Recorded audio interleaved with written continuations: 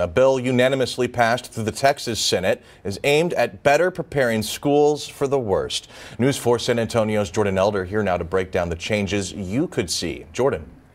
Robert, the recommendations in this bill come from a Senate committee that formed right after the tragedy in Uvalde. Some say it's a step in the right direction, but for others, it's ignoring what they say the real issue is: guns.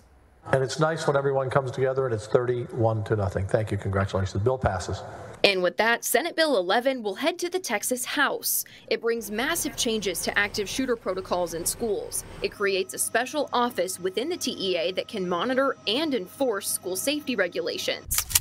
It also requires all school district police officers to go through the Advanced Law Enforcement Rapid Response Training.